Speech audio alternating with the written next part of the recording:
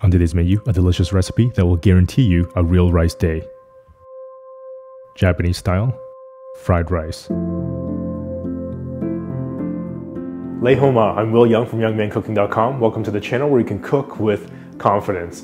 Now there are a million different amazing ways to cook fried rice, and that really is just the beauty of it. But before we get started, a big thank you to Tourism Shizuoka, Japan for sponsoring today's episode. Shizuoka Prefecture is home to Japan's most iconic mountain, Mount Fuji, and that is conveniently served by the Shinkansen or the bullet train between Tokyo and Kyoto. The western part of Shizuoka is home to Lake Hamana or Hamanako in Japanese. The lake is located just west of Hamamatsu, the largest city in Shizuoka, and it is the midpoint between Tokyo and Kyoto. This lake region is a popular destination for marine sports, cycling, and a wide array of outdoor activities. Bring about 2 cups of water to boil.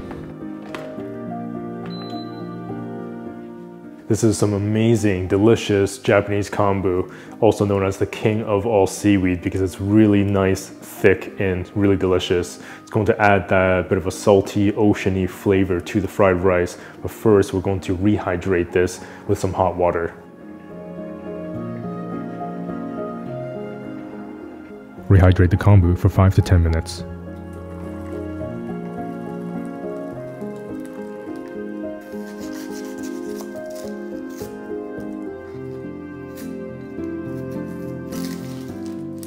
Half a red onion, diced.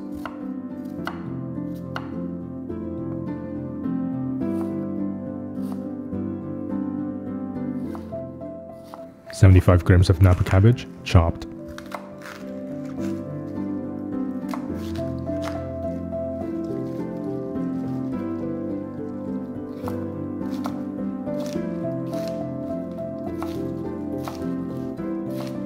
One small carrot, diced.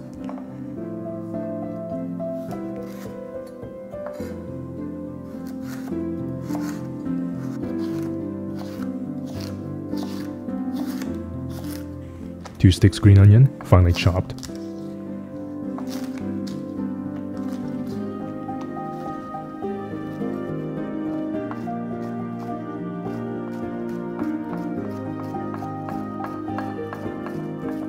When the kombu is rehydrated, chop into small pieces.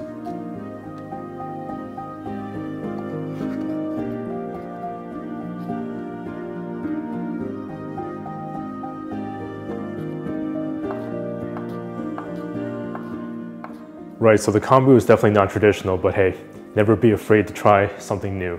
Seaweed is widely used in Japanese cooking, and some of the most common ones are kombu and nori. Now that all the ingredients are ready to go and we're just about ready to cook, let me know in the comments below if you've ever been to Shizuoka or Lake Hamana in Japan. Lake Hamana was once a freshwater lake which is now connected to the Pacific Ocean.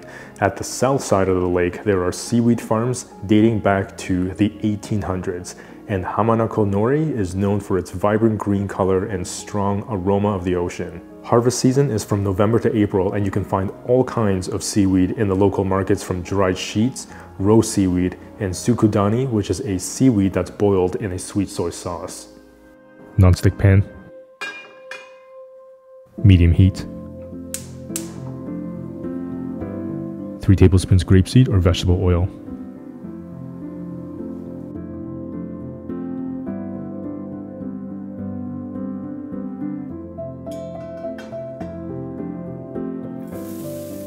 Saute the onions and carrots for a couple of minutes.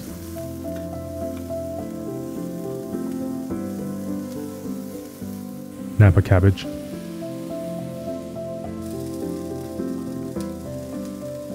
Green onion and kombu. Saute for a couple of minutes. Half cup edamame and half cup corn. Saute for about a minute.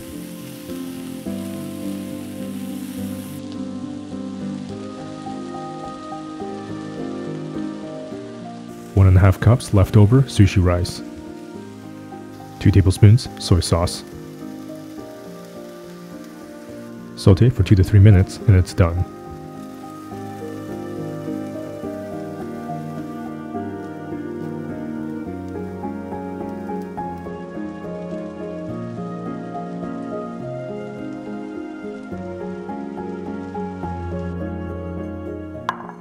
plate.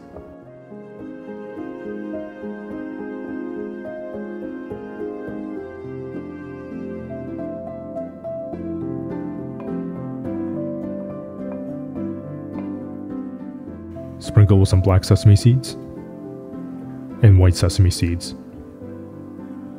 You can now make this delicious plate of fried rice with absolute confidence. Man, I love fried rice. Just look at all those colors. Amazing.